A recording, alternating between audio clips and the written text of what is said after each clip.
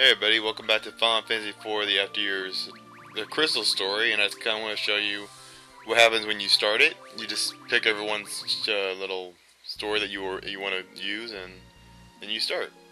And we start with Luca, Rydia, Edge, and Golbez. I'm sorry, Man in Black. We don't know he's Golbez yet. And then we already played the Lunarian story. And now we get to look at a telescope.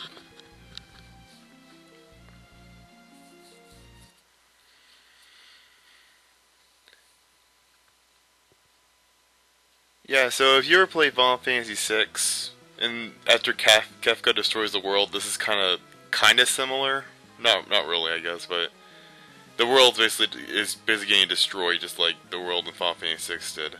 Not quite as bad, but it's still happening. Somehow meteors are falling down from the sky. I don't know. Maybe the mysterious girl's doing it. Maybe Golbez's Malaz is doing it. We don't know. It's not really explained exactly how meteors are falling down, but I think you're just supposed to assume that the mysterious girl is doing it.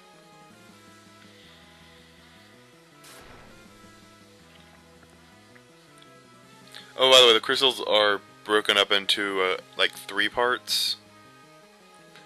And I'm going to, this is the first part. It's called The Gathering, and you'll find out why it's called that later. And of course the moon is getting closer. As we saw in the Lunarian story, the moon was moving closer to the blue planet. So it's going to hit us soon. But we're going to try to stop them.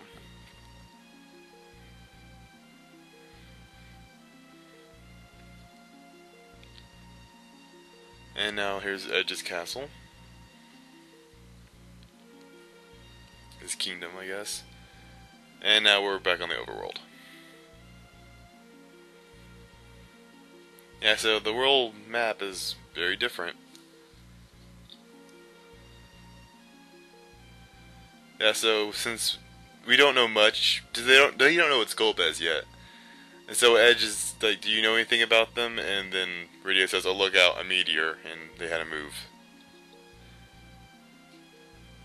And Golbez takes the wheel. Oh, if somebody doesn't know it's Golbez yet, sorry. It's just, even though you're playing the Crystal, you probably play Lunarian story, so you probably already know. Oh look, we get to find out what happened in the main story now. The cliffhanger finally ends that I put back in February. And we're not going to know exactly how it ends until early 2012. So, yeah.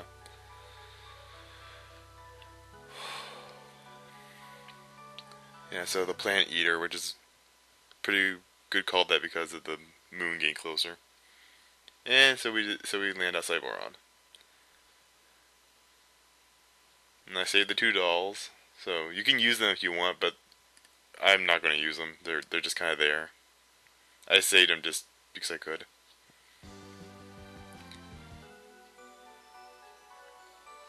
Yeah, so I'm guessing the mysterious girl put up this barrier. Because I don't know how she did that, but it's up, so we can't do anything.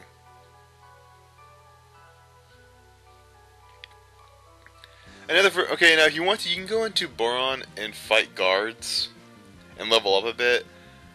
I'm not going to do that because I'm just going to level up in the second part. So. Oh, by the way, now your cap is lifted. You can level up as much as you want. First we're going to go get a summon for Rydia. Yeah, got Chocobo summoning, so we'll just give that. Oh, we also have Goblin and Cockatrice. So let's give her that. And we'll go give her Chocobo. There we go. By the way, Goblin and Cockatrice, Bomb, and Mind Flyer are all summons you can get for Rydia. You can even get them in Final Fantasy IV, like the original, but they're much harder to get in the original game, in Final Fantasy IV.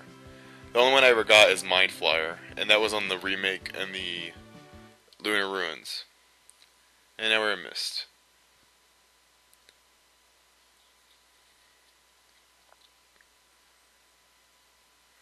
Yeah, so the mist is covered in a mist, and it's kind of like the mist dragon. So the mist dragon is the spirit of the mist dragon is basically protecting the village from the meteorites and the monsters and stuff.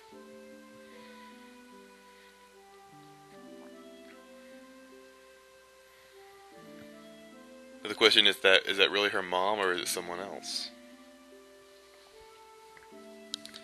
So she's given us the task to free the Adolans, and if you remember correctly, the Adolans were all in a certain place. And if you don't know exactly what I mean by that, you'll see soon enough. After this part, you'll probably get it. You have to think back to the stories, but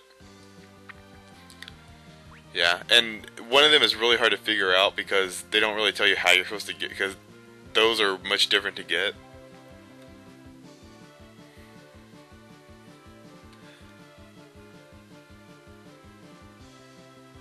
So first, let's just go to Mysidia. Maybe there's something there we can do, right? Sorry about that, mic cut off. Anyway, so make sure you save before you go into like 4 towns. I'll tell you which town you should save before you go into.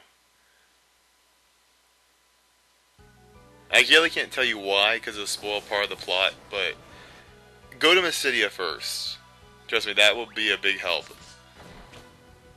You'll see why in the next part. But anyway, so you should have at least one summoning for Rydia, and everyone else should just regular attack. Maybe bio on them.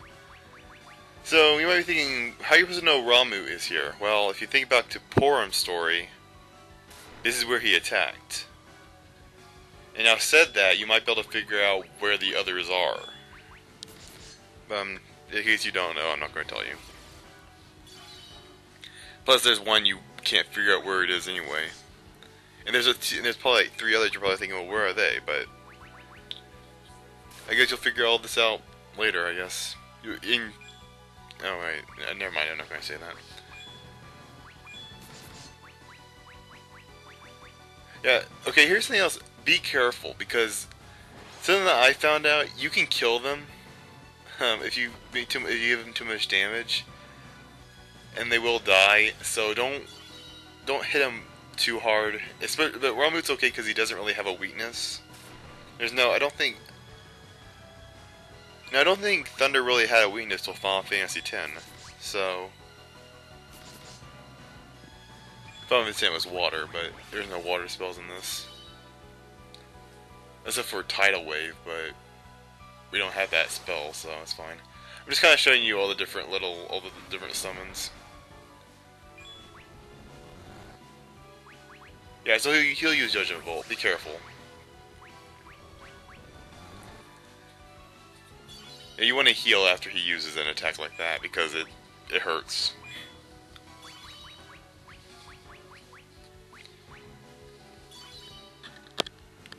You want to keep everyone to about 900 to 1,000 HP. That'd be a good space to be at. But you don't have to worry too much about Golbez because he has so much HP. He doesn't really need all that much help. I guess I haven't already said it. Yeah, I'm just gonna be calling him Golbez. I think I already said that, but just to make sure. I don't know if this battle is timed or if it's after you give it a certain amount of damage. I think it's a damage-based battle. But yeah, be careful. So he has 4 attacks.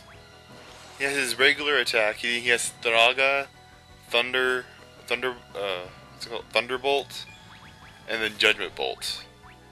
Oh, Thundera. I'm sorry, not Thraga. Thundera. I think that's how you pronounce it. So like I said, make sure you keep everyone up to about 900 to 1,000 HP.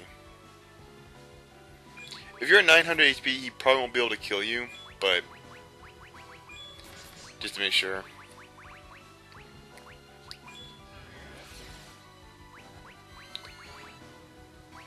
You can use Bio if you want, but it's not really going to do anything. And I also have a lot of shurikens, so I'm just going to start using those. There's Thunderbolt. And that's actually his strongest attack. It's even stronger than his...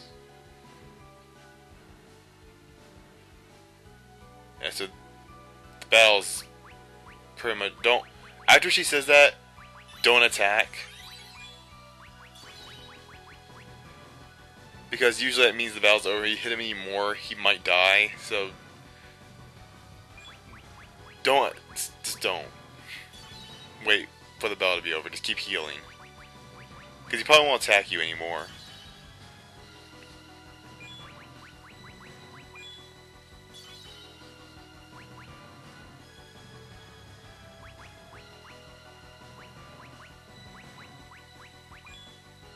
So you just wait. There's not much to say. Yeah, there he goes. Rydia. And he joins your party again.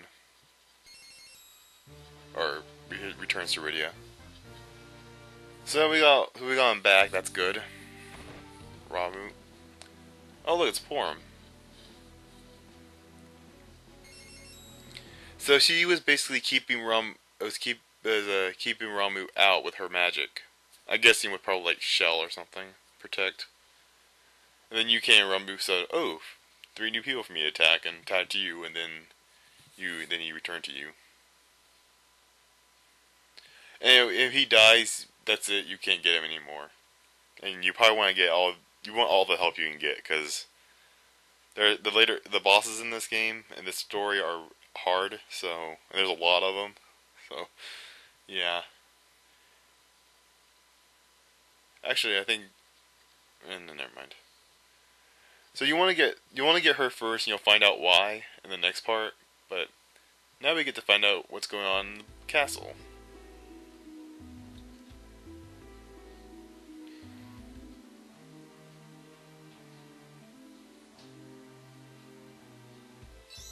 So she just takes the crystals from you. So now she has all 4. I think she has all 4. Yeah, I think so. Yeah, she does. She does. So we're gonna get to see a fight? No, but I guess not. So that's it for this part. I'll see you in part 2 of Final Fantasy IV: The Crystals. See you later.